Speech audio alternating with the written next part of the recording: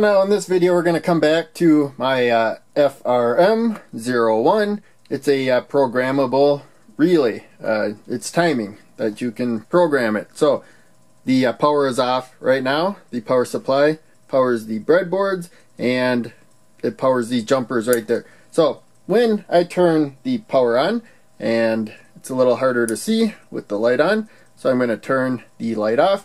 There you can see that the relay is just going to keep switching back and forth. Now I'm going to turn the power off.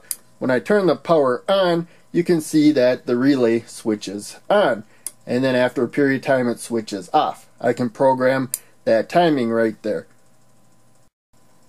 So now I showed how turning the power on starts the process over again. We can also just give a high, so that's the positive voltage there, a high input to this reset pin right there, and you see the process starts all over each time I do that. So now as a demonstration we're going to switch a load. This is a small load. That relay can handle up to 10 amps according to the rating there, and this is going to be a few milliamps. But in any case, this is going to be a 5 volt load. The relay is a 12 volt relay. That is to switch it. It can handle a lot higher voltage than 12 volts. But in any case, we have a 5 volt breadboard power supply here that is powering the LED. There you can see the resistor, the LED. Now I'm going to turn the power on, and there you can see that when it switches, the LED is on. That's because we have it in the normally open position.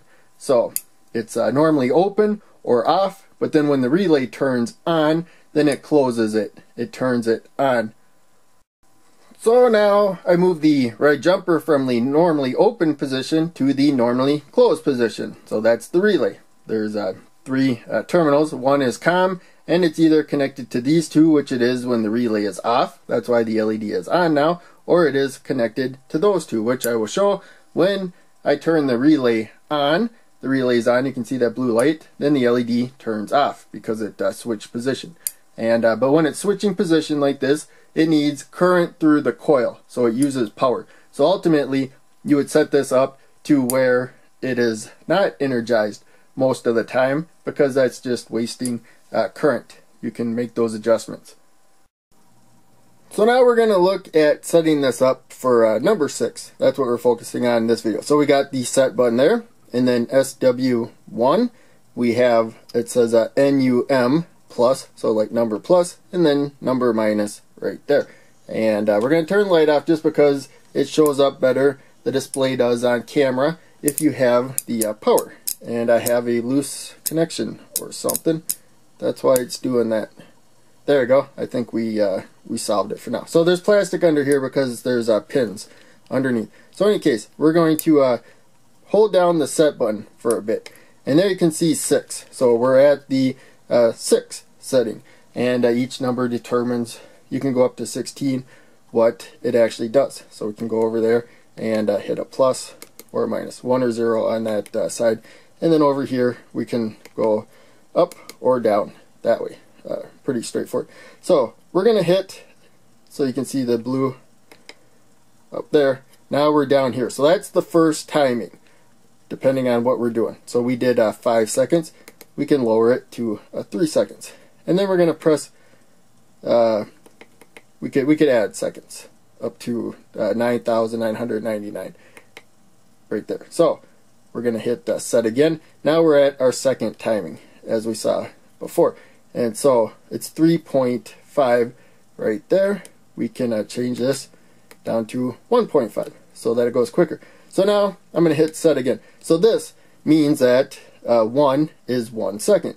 And that's for the second one. This is for the first one, 1 second. We can make it so each digit actually takes 9 seconds if we wanted to, or 99 seconds.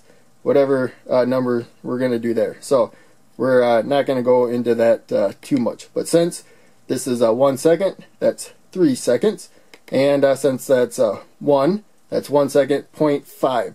So that's half of a second right there. We could get rid of this decimal point just by holding down that. So now it would be 15 seconds. But we're going to put it back to 1.5 seconds. And that's it. Now you can see we got the 3 there. and then 1.5 right there.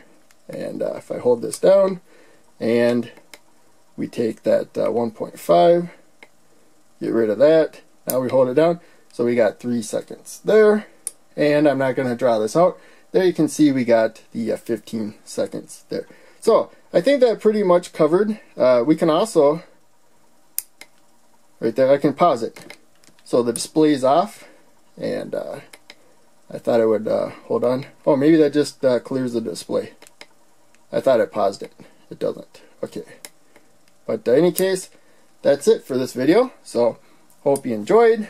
Make sure you check out one of the other videos that I'm posting to the screen, and check out the links down below. They all help out a lot. I'll see you in the next video.